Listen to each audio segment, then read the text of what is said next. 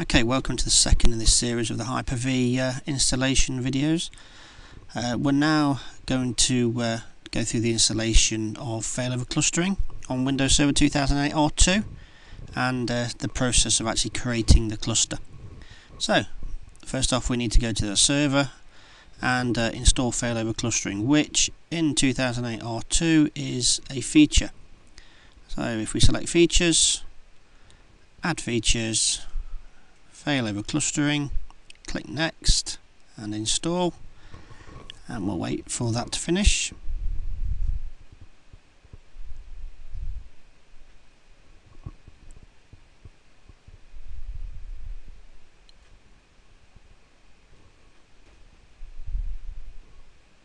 And as you can see, finished, no reboot necessary.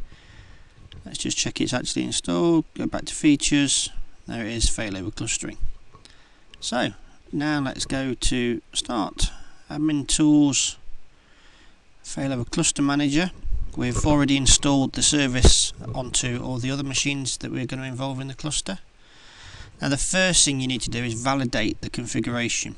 If you're going to require support from Microsoft, you have to run validation to ensure that all your servers meet the requirements. So click on validate and click on the next. Then we're going to enter the servers, so we're going to browse for all of them at the same time.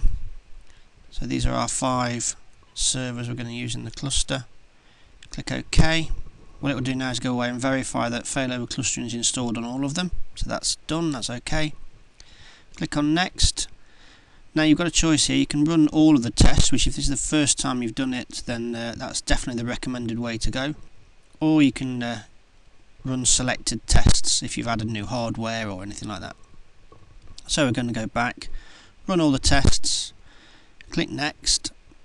These are all the tests it's going to run. Test for the BIOS, storage, network, MPIO, so the Microsoft multipath.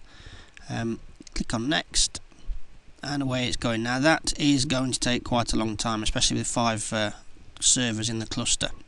So we're just going to fast forward the video slightly to the end, and so you can see the results. Okay, welcome back. We've finished the validation, and as you can see up here in this the top of the dialog box, it says completed successfully. Appears to be suitable for clustering. However, you should review the report, which basically clicking this button here goes to the report. And as you can see, 2 areas have got warnings on, so let's drill down into those. Networking and validate IP configuration, just here.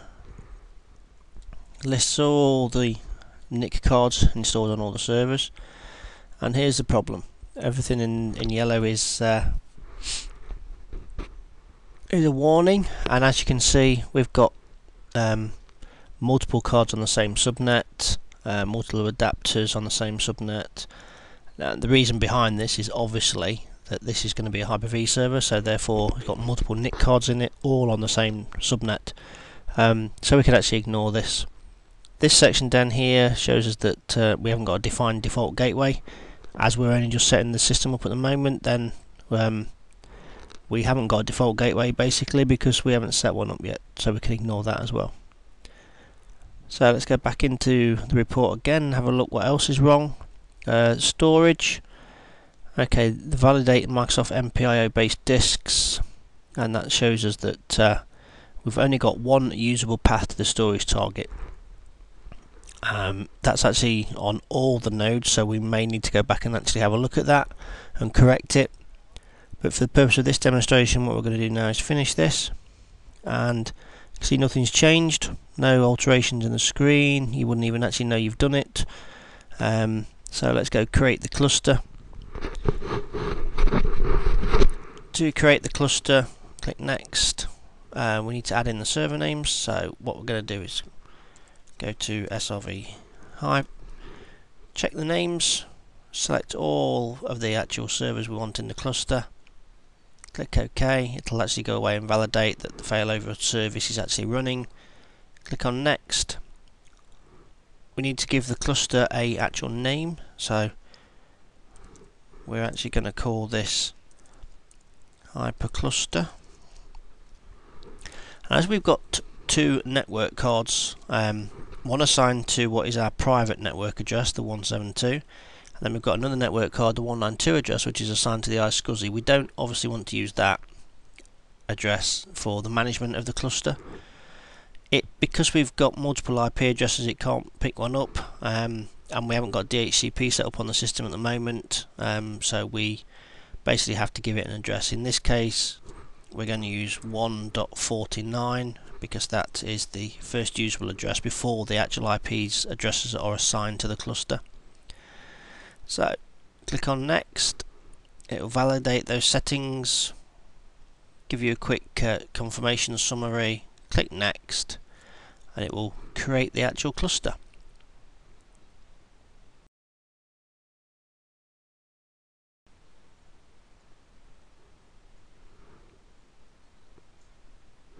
And we're finished. So nothing wrong with the report, everything's successful. Click on finish and then you've basically got over here in the management console the actual cluster. So we've got the nodes to list all the 5 servers, the cluster networks,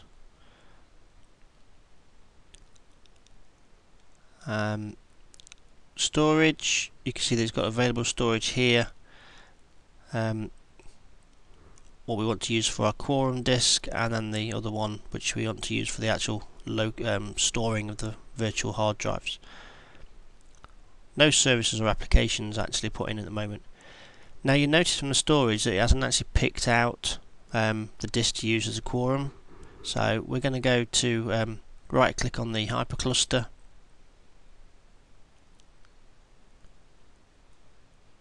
configure cluster quorum settings,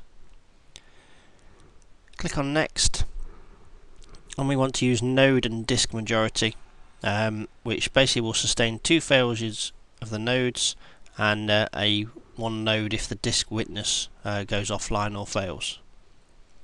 So we're going to click on that one, click next. Which one do we want to use? Well, obviously the smallest one. Click next. And we're finished. So there you can see now it's picked out the cluster quorum disk and using the smallest one. There we are, we're finished. That's the cluster created. I'm going to do another post video blog on the cluster shared volumes, which I will look at in a moment.